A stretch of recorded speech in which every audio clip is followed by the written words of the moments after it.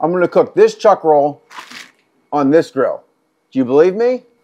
Well, not exactly. I'm going to cut off a chuckeye steak from this and grill it up on my brand new BBQ King's grill. If you don't know, I'll show you exactly where the chuckeye steak is, what it looks like, and I'll tell you a little bit about it. So right here, we got the chuck roll. This end here is what meets the ribeye. So this first little slice is going to be almost as good as your ribeye. It's going to be just as good a flavor, but maybe not quite as tender. What I'm going to do, I'm going to take a small slice off the end, just to square it up. Now we're going to cut a nice thick steak, and that's what we're going to be grilling today.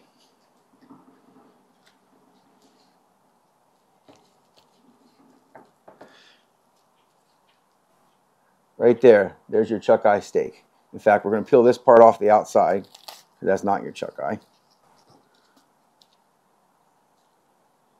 Right there's our chuckeye steak. Looks a lot like a ribeye to me. There's a couple other great cuts in here as well. There's also a Denver, which is one of my favorite cuts to save out of a chuck roll. The rest of this, I'm going to go ahead and cut up and use for hamburger. I decided to go ahead and pull out a Denver steak for you to look at. Look at that marbling. I think maybe we'll cook up one of each, see which one we like better. Just got to trim off a little silver skin. I'll trim off both the edges. And we're just going to go with that center section. This is all great, but like I said, I'm making hamburger, so I'm not worried about cutting some off. Should be a nice little steak right there.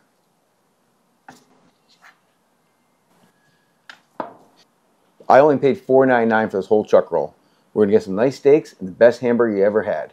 Take a little time, process your meat yourself, and you can save a lot of money.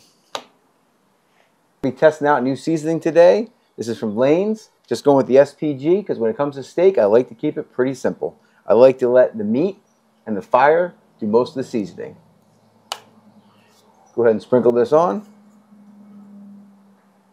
Nice coarse cracked pepper and garlic. Flip these around, get both sides.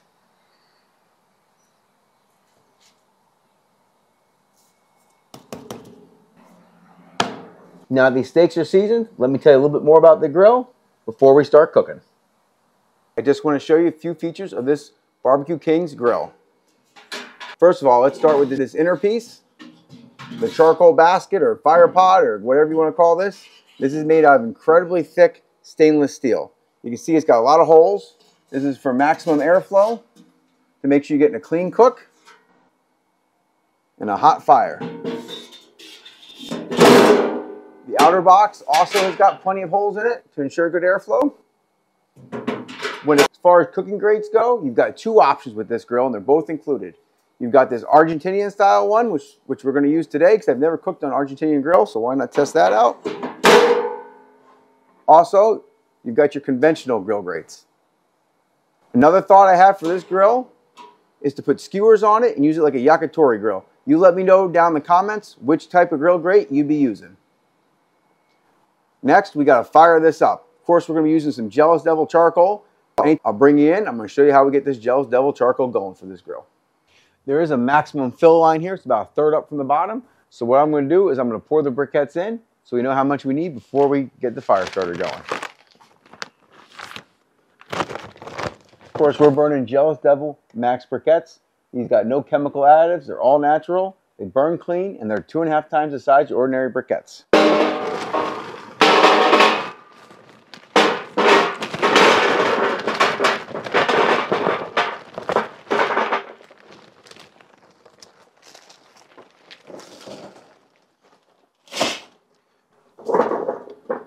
I ended up going just below that max fill line because this looks like actually a lot of charcoal. Jealous Devil Boom Fire Starters. Another all-natural product, just like everything Jealous Devil makes. Okay, so we made a little well right here in the middle. We're going to go ahead and put our Boom Fire Starter in there. Just going to light it up with a little propane torch here.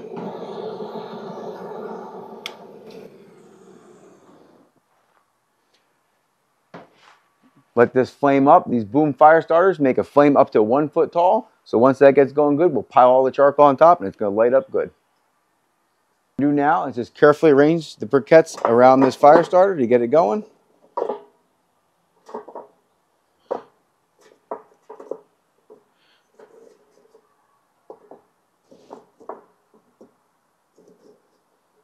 Don't want to smother it because it'll go out. Chimney starter would be ideal, which I have, but I'm just trying to experiment because this is a portable grill. If you don't have to bring a chimney starter with you, all the better. So I'll let this burn for a little while and we'll check back. Okay, it's been burning for a couple minutes. Let's go ahead and check in on it.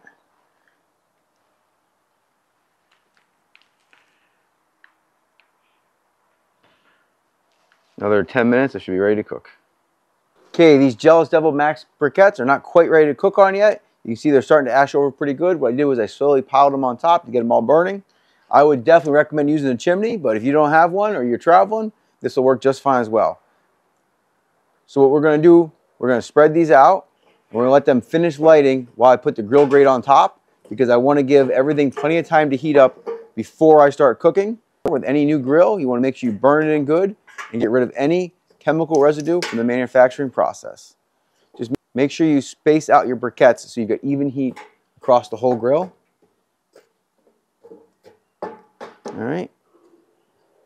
Feels nice and hot.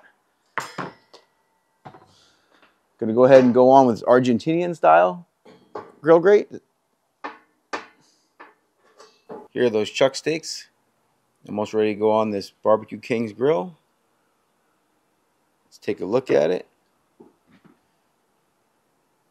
So you can see that charcoal, it's almost all white. That means we're about ready to start cooking. Going to wipe down these grill grates and then we'll get the meat on. Just got a terry cloth towel. I'm just going to wipe these off quick. Just want to make sure that any residue from the manufacturing process is gone. To oil up these grill grates, you want to use some kind of soybean oil spray, you do whatever you want, but for me, it's animal fat. So I just happen to have some grease in the pan from some sausage that I cooked, so I just wiped it with this towel, and we'll just take this towel and wipe it over the grates. Remember, animal fats are king. Okay, we'll put the chuck eyes on this side for now. And the Denver's over here. Whenever you're cooking over something like this, the key to getting an even cook on a cook like this is to keep these steaks moving. Been going for a few minutes or so out here. If you could smell this beef fat sizzling, oh my God. Go ahead and give these a flip and see what we got. Ooh, hot. Probably should be using tongs or some cotton liners, but we're gonna roll with it for now. Look at that, wow. Look at these grill marks. Look at that. The smell out here though, it's just that beautiful, rich, beefy flavor. Oh man, I'm gonna give these a little press just to get some nice grill marks on them. Not squeezing the juice out, just a gentle press. And tell you what, these little edge bits, we're gonna be stealing some little Pitmaster Privilege snacks. Oh my God.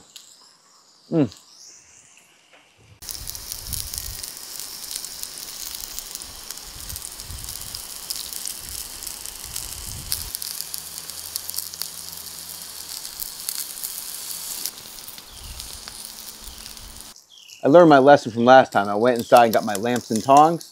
Give these steaks a flip again, and we'll see how we're going. This time, we're going to put them the other direction. How's that look?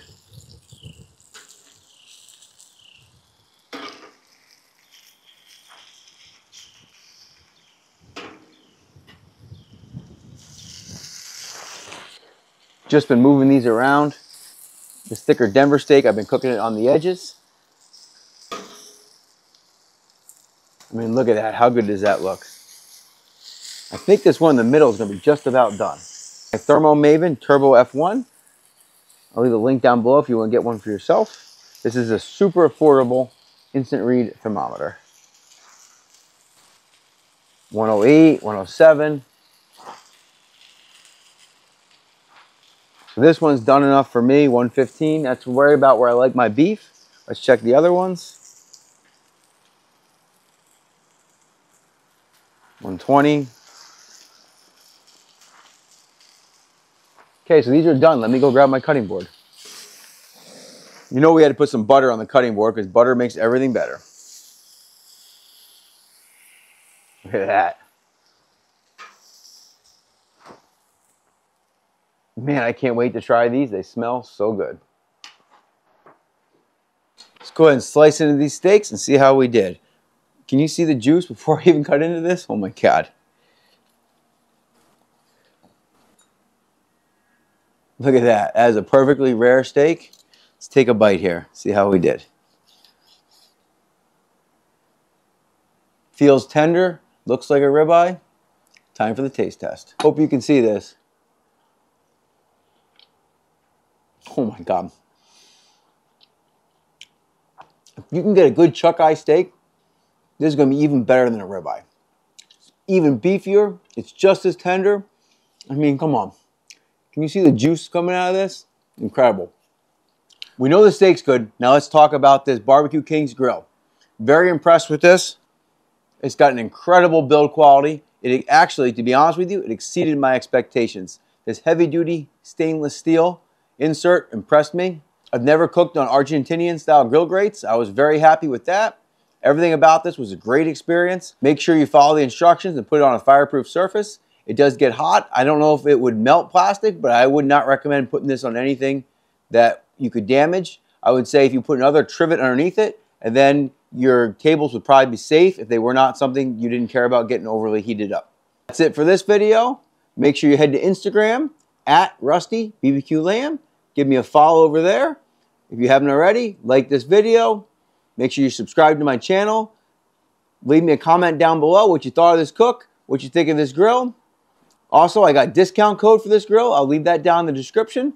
Really impressed with this grill. If you want something just fun to hang out with, travel with, this is the grill for you. You got to check out this BBQ King's portable grill. Until next time. I did eat all that steak. My 6-year-old boy helped me eat some of it, but probably only about a quarter. Ate the rest of that by myself. It was so good, I just couldn't stop. But back over to this BBQ King's grill. Been done cooking for about 20 minutes. This grill is still just as hot as when I took those steaks off. This charcoal in this is going to last for a long time. So if you're having a party or cooking for a lot of people, you'll be able to cook several batches of steak on this without running out of fuel. Especially if you're burning the best Jealous Devil Max briquettes.